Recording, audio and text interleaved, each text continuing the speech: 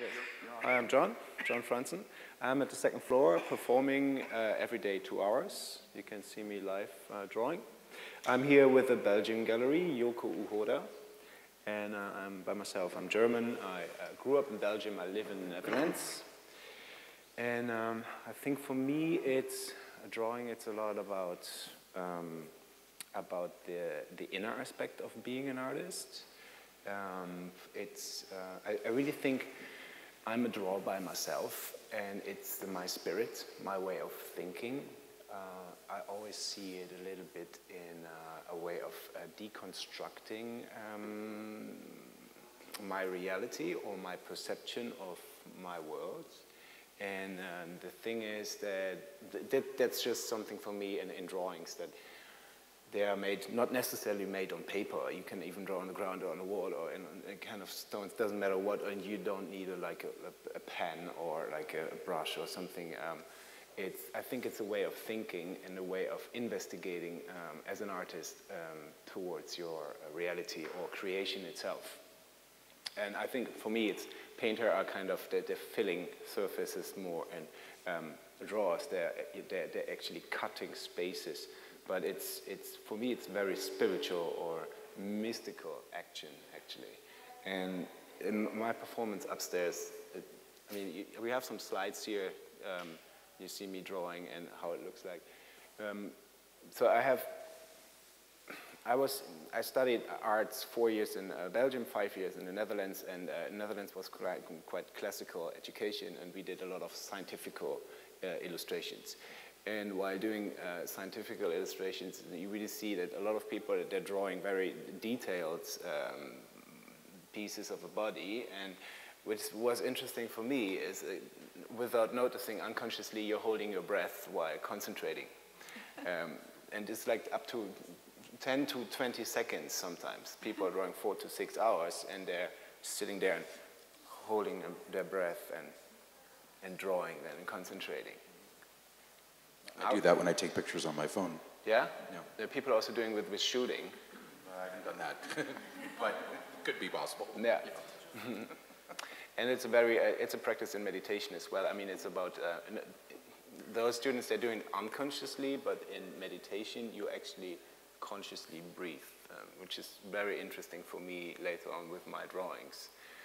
So what I thought, why do I have to actually, it's my artist perspective, and it's very personal. Why do I have to draw a face, a tree, a landscape, something? Like, why do I have to go kind of reinterpret the outside words on my, I'm mostly using paper. What is drawing itself, actually, for me? What is it? Where does it start? And it starts with me as a human, being an artist. As a human, I'm breathing, I have a heartbeat, I have my brain working, hopefully. And the thing is, like, if I start a drawing, if I draw a face, let's say, I start with a point and a line. So the basic sequence of a drawing itself is actually a line, for me. And it's a kind of like a DNA sequence. So it's in my drawings, I'm starting with a line on the left side, breathing out while drawing a line. So they call each line one breath. That's the title of the series. And I'm doing another line next to it, breathing out again, and then next to it, breathing out again. So I'm just breathing my lines. And what the thing is, it's a very deconstructing way of creating.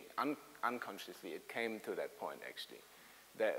I don't know why, maybe through my personality, my spirit, my way of thinking, I was always asking myself, well, what's the source? What's the real meaning of being a human, of being an artist? What's actually the role of a creator and an artist and an image and an observer? Where does it start? Where is it? So the thing is, like, I was deconstructing it to a line and to my existence as a human while breathing.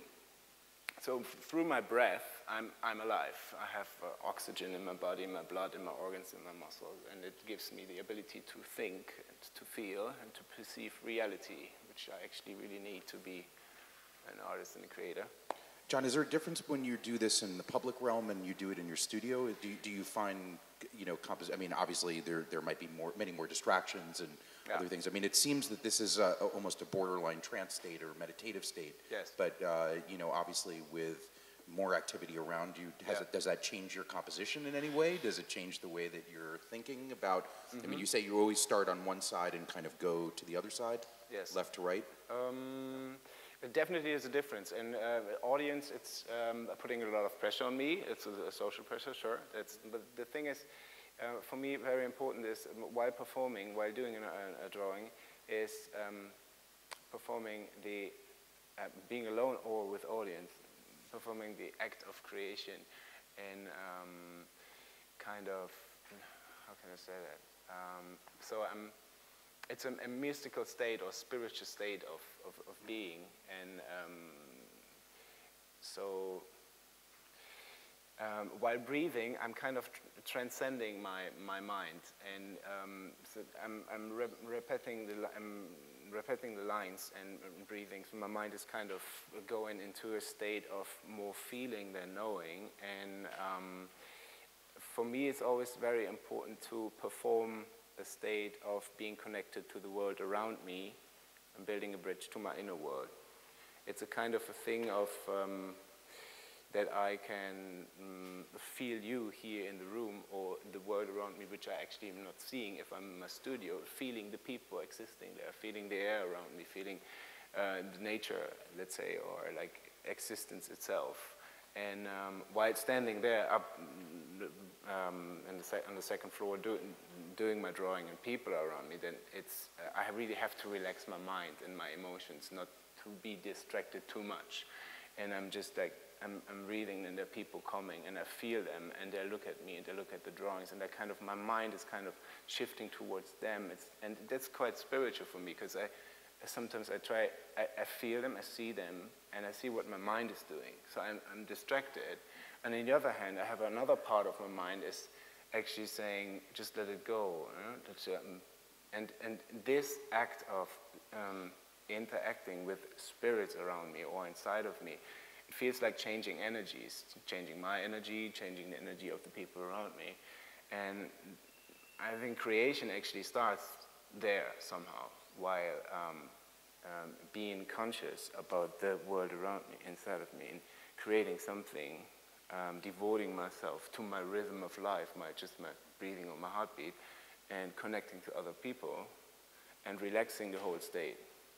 And while doing it again and again, the straight lines, they're starting to be wavy, kind of, and I think it's a kind of an allegory to life that I think life is doing it in the same way. Like you see it with how, like in dunes and waves and grass and trees or hairs, how nature forms things and materialize from just being energy into something, like matter. Yeah. John, are there any other rules that, other than the breath, that you employ when you're making these? I mean, kind of other than going from one side to the other, how do you know when you're done?